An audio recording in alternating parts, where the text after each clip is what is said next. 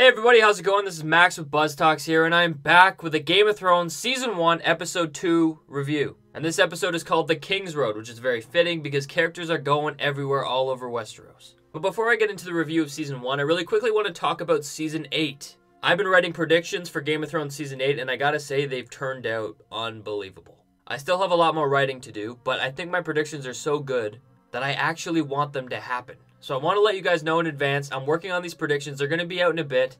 But with a quick disclaimer, it's going to take me a lot of work because I'm literally writing episode for episode. And before I get started on the review, please leave a comment down below. Let me know your predictions of Game of Thrones Season 8. And if I really love them, I may incorporate them into my predictions. And also give you a little shout out in the comment section down below. But without further ado, let's get into the review. Now, first of all, with my impressions, this episode was a bit slower, but I really appreciated it because it really laid down the foundations of storytelling that shaped the whole series. We get a lot of world building, we learn a lot about different cultures and families, as well as a lot of specific character developments, and a lot of plot points are dropped in this episode that are revealed 6 seasons down the line. And I really appreciated how the show delved deep into certain character arcs, and they really showed us how much all of these characters have changed. And we see that with a lot of characters, including Daenerys. We see her learning about Dothraki culture, and then she also tries to take her negative situation with Khal Drogo and turn it into a positive, into her own favor, so she can gain control. We see Bran get attacked by a knife that makes a reappearance in Season 7. And we see all the Starks leave Winterfell and go on their own separate journeys, as well as Joffrey getting the absolute shit kicked out of him. Now, first of all, I want to focus in on Daenerys.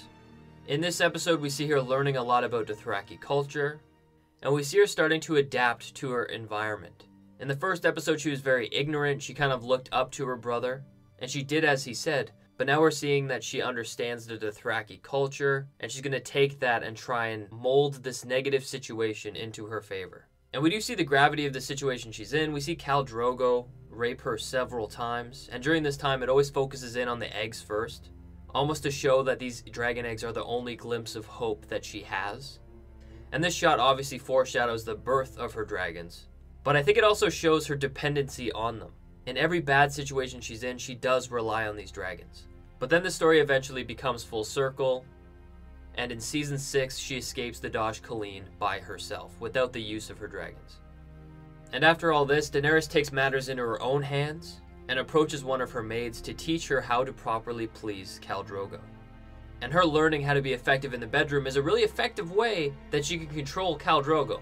And she learned how to give him a taste of something else, which allows her to gain control over him.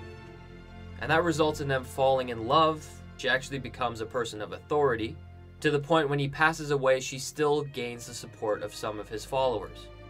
And that just speaks to her ability to gain control. And we see her do that through the whole show. She ends up conquering everything that she desires. And I think a lot of that has to do with Viserys. She shaped Daenerys so much without even realizing it.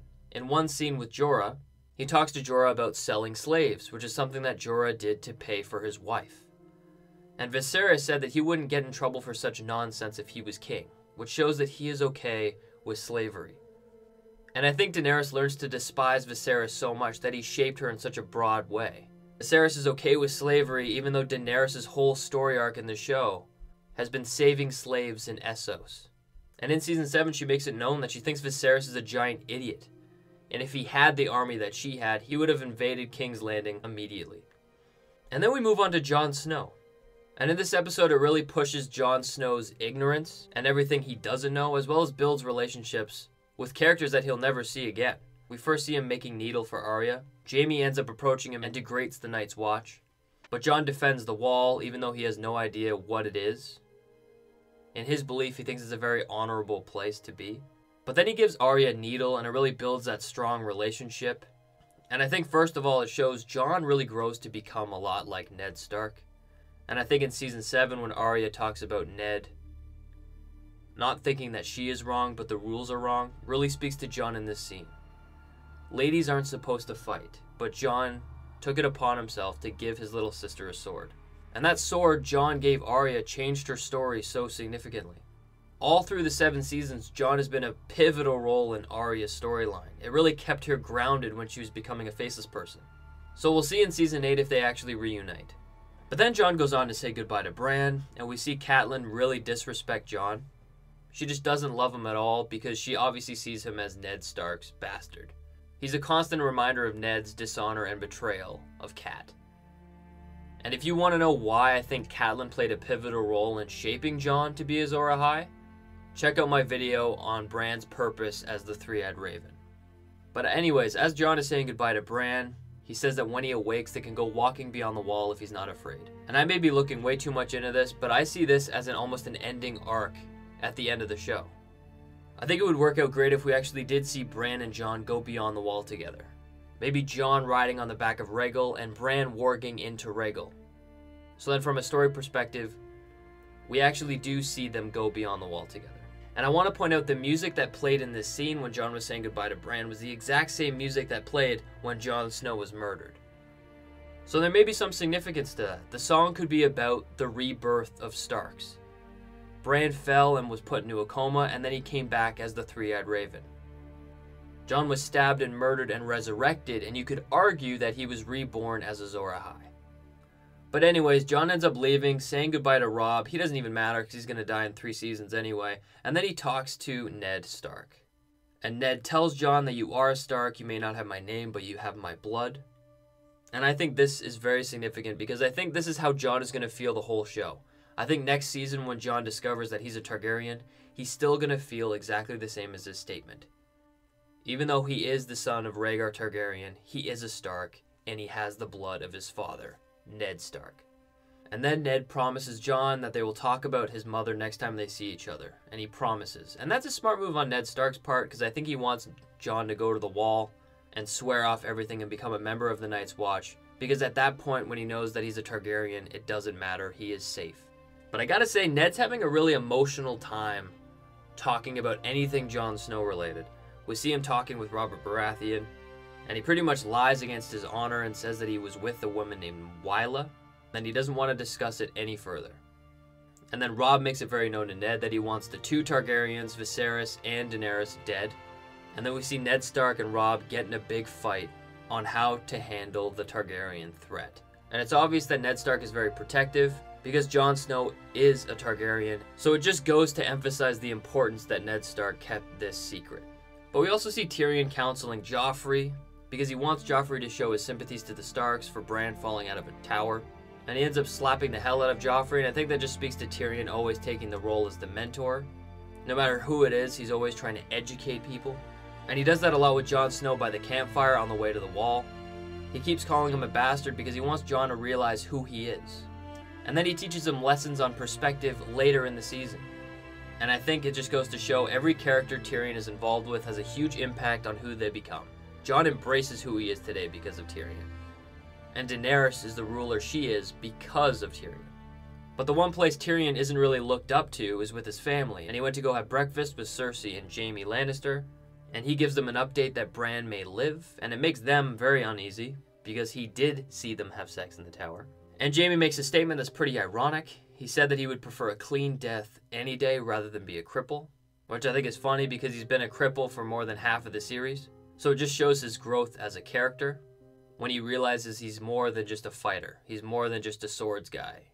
And I think he especially realized that when he left his sister's side to go north to fight the White Walkers. And because Tyrion really wanted Bran to awake, Jaime also said, "Sometimes I wonder what side you're on." Which I think is also ironic because this whole show, Tyrion hasn't really been on his family side. He married Marcella off to Dorne. He ended up killing his own father and then being the hand of the queen to the person who wants to overthrow his own family. And I think that's a loaded statement Jaime made because he has always been on his sister's side, the Lannister side, and he finally made the decision to not be on her side in season 7. But anyways, we go to the Kingsroad and we see Joffrey get knocked on his ass and bitten by Nymeria. Arya ends up forcing Nymeria to run away to safety because she knows that she's going to be in trouble. And we end up seeing Nymeria back in season 7 with her wolf pack.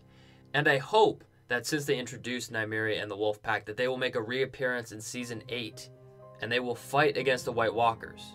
And I don't know if they'll go there naturally or Bran will warg into them, but only time will tell. We also see the Hound kill the Butcher's Boy, which is the reason why Arya put the Hound on her kill list. But then they go on their journey together and Arya ends up taking him off the list because I think she genuinely likes the Hound after everything they've been through together. Because he became kind of a parent or a father figure. So I wonder if we'll see these two characters, the Hound and Arya, come back together. I just find it funny because they both grew in opposite directions. But with the attack of Joffrey, Sansa doesn't really recall what happens. So you see her really playing the politics game at a very young age. If you look at Jon or Arya, they would definitely tell the truth no matter what, but Sansa obviously doesn't feel that way. She ends up lying or leaving out information to push her own agenda, and in this situation is to be with Joffrey. And because of that, it bit her in the ass and her dog ended up being killed. So we see the first death of a direwolf. And because of that, we see Bran awake. And I think that just shows the connection of Bran as a warg. And it's a great foreshadow for the story of Bran to come. But that is it for my review, everybody. Please leave a like down below. Let me know what you think. Also, leave your predictions of what you think will happen in Game of Thrones Season 8. I'm working on it, and my predictions are fire. I'm so excited to release it. But I want you to know in advance, the video is going to be Episode 1. And I'm going to write a whole script of what's going to happen in Episode 1. And then Episode 2, I'm going to break down what happens in Episode 2. And I got to say, it is crazy. But anyways, enough blabbing on. I'll be back with another video soon enough. But until next time, I'll see you guys later.